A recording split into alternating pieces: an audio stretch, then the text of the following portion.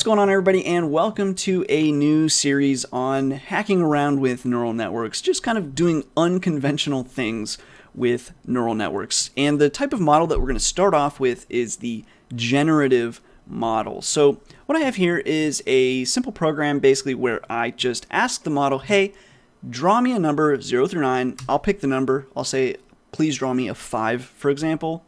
And that 5 becomes a sort of primer for the generative model. The generative model then generates me something like a 5.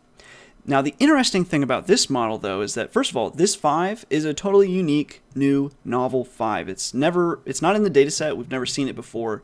And if I ask it to draw me yet another 5, what it's going to do is draw me yet another unique, new, novel, we haven't seen it before, 5.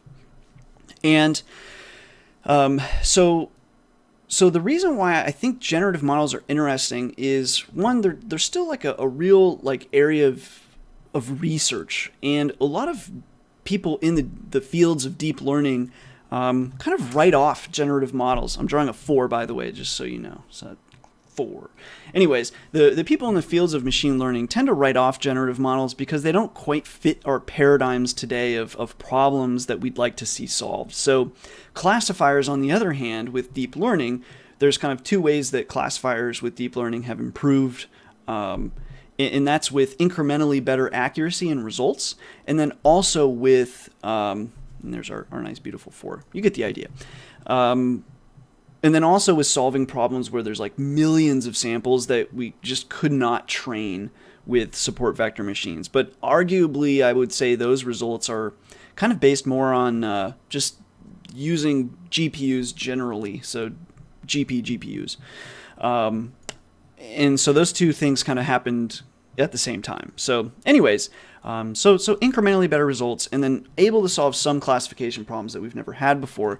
But with generative models, it just opens up an entire new door. And so just because we can't think of use cases for them doesn't mean we need to write them off immediately.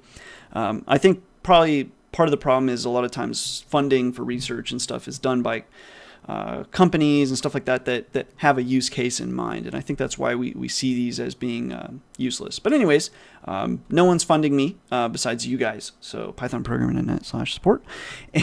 And so anyways, we get to play around and do fun things. So with that, let's get into the tutorial where we're going to get to this point, but also do some other playing around with other things and just kind of poke around. So what we've got, what I'm working with is Python 3.6. TensorFlow 1.7, and then we're also going to at least start off using the following package. So, hello, here. So the commit for this exactly is 401EBFD. It doesn't look like it's too actively maintained, so maybe it won't be a problem. But if anything's not working, you can get the same Python version, same TensorFlow, and same package that we're going to use here. So go ahead and download that, and oops, I somehow got a copy of it.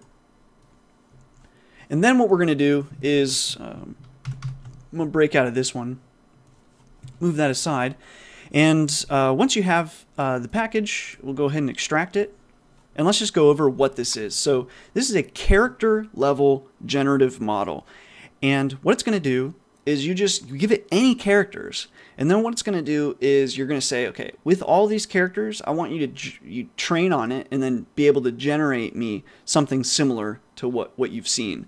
So it's like a classifier in the sense that you can produce, there's an input and there's an output, and the goal is to fit the output to the input based on the training data. So it's very similar to classifiers in that sense, but the difference is a generative model can take a variable number of input, and it can produce a variable sized output.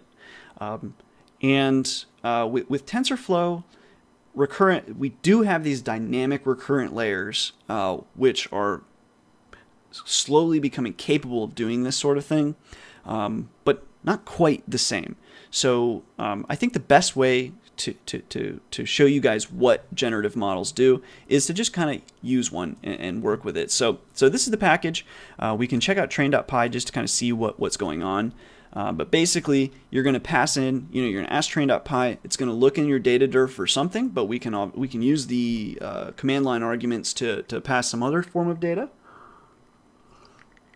We're going to ask it to, we're going to tell it where to save, where to put the TensorBoard logs, basically, the size of the network, all that stuff. But there's defaults for all of this. So you can kind of look through that. Once you start getting past sequence length, maybe number of epochs, you probably are done changing things. I wouldn't suggest you mess with these until way down the line. But the main things to look out for are the size of the model, maybe batch size. If you make your model too big that it can't fit into memory, you could decrease batch size. If it's not too big, you could increase batch size to use more of your, utilize more of your GPU possibly. What was the other thing? Oh, sequence length. So how long of sequences? So right now it's going to look at the last 50 characters. Each time it wants to generate one new character, it's going to look back 50 characters. So that's what it's going to do. Also, we can see that there's maybe some starting data. So let's check out data/tiny Shakespeare. And basically we're looking for input.txt. So let's go. Data, tiny Shakespeare, input.txt. And here's what we have. So as we can see, this is some Shakespeare, so it's a play basically, and there's a few things here that you want to kind of pick up. One is you see there is some structure to it. You've got basically what appears to be the structure of name, colon, new line, sentence, new line, name, colon, new line, sentence, new line, and so on. So we have that. Also, we can see that, basically you've got name, which should just be like 1 or 2 words most likely. Then the sentences could be highly variable.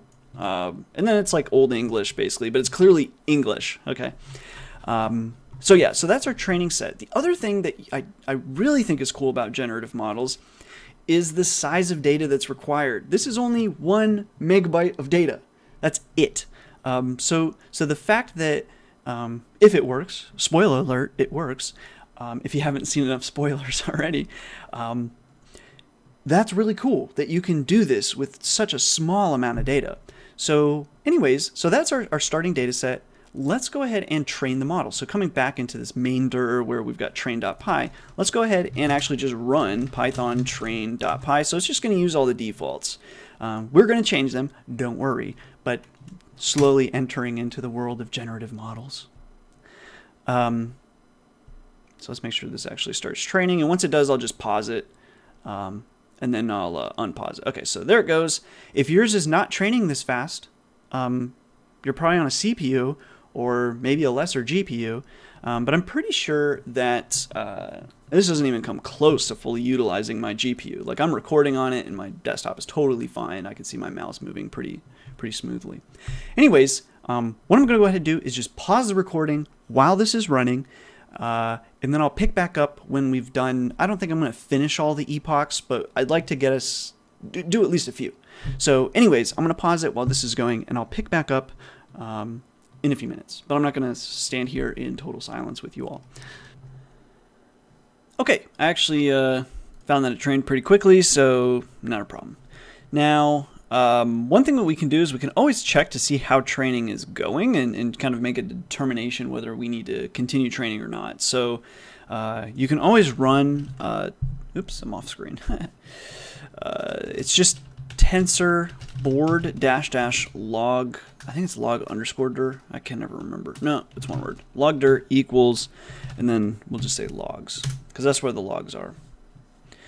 Then what we can do is we can navigate to this URL here. Yours will be a little different. It's probably not HPC. And here is our training. So actually, to me, it looks like you probably could even kept going and probably made a little bit more progress, but that's okay. So looks like it trained. Let's see what it learned. So the first thing that we're going to do is we'll quit out of here. And now we want to run sample.py. So with sample.py, we actually can just run straight sample.py, but it also has command line arguments that we could pass. So you would say, where's the save directory? You can prime it. In this case, it's priming it with a space. And then we can actually, and then here we have the actual sample here, but we're probably not going to touch that. But the big one too is n. So this is how many characters do we want to sample. So it'll just continue going, and in this case, it's going to generate 500 samples. So let's go ahead and pull back up to where we were, and let's go ahead and Python sample.py. And we'll just go with the defaults because it's already set up to work with this data set, but later on we'll change some things. So so here's the return that we got, and you'll see that it's got, you know, the B here, and the new lines aren't actually making new lines. So one thing that we could do, this is encoded for UTF-8. So one thing we could do is just not encode for UTF-8. Or we could just decode. So for example, we could say, like, later on down the road, I think probably the best way to do this is going to be actually something more like data equals model, and you can, you know, do whatever you want to do with that data. But then if you wanted, you could just print data.decode from UTF-8.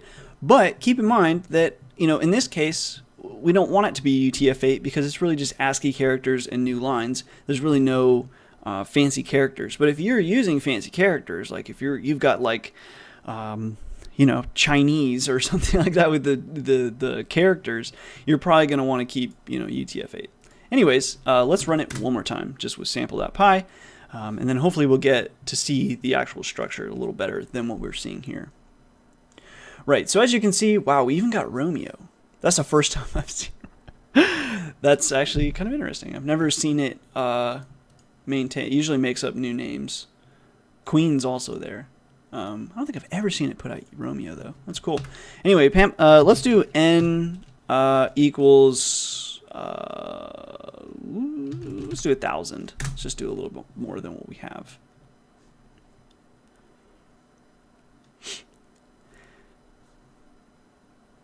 Cool. Anyway, so what we can see is it's clearly learned the whole, you know, name, colon, new line, all that stuff, and then repeat. One thing I find interesting, though, is it's capitalizing the names. Let's go back into the data set real quick. Interesting. So at the beginning of this data set, the names are not necessarily capitalized, probably because they're not names. Like it's like first it's like not a known entity, I guess. But then once we have a name, it is all caps. I guess that's just part of the structure. Interesting. Yeah, but if you actually know the person's name, it'll be in all caps. So I guess that's why that was in all caps. I was wondering why was it doing that. Yeah. But, you know, so not only did it learn the structure, it also learned, I mean, some of these things aren't quite right, but you draw the Lord, Bount, cursed. These are words. Bount isn't really, but, you know, my throng's at home. Bive is not a word. You know, obviously there's like some words not here. Also, it's not really totally coherent. But at a quick glance, you would say, hey, yeah, that's definitely what we trained on. So now, the next thing I'm curious about when I first saw this was, could we, if it can learn this structure, right? This is pretty basic structure in English. Could we get it to learn to code? Like, could we get it to learn to do this on Python? So that's what we're going to do in the next tutorial, is we're going to see if we can get a generative model to actually learn Python instead of plays. So stay tuned to the next video. If you like this content, you like what I'm doing on the channel, you go to pythonprogramming.net/support, support what we're doing here. Otherwise, I'll see you in another tutorial.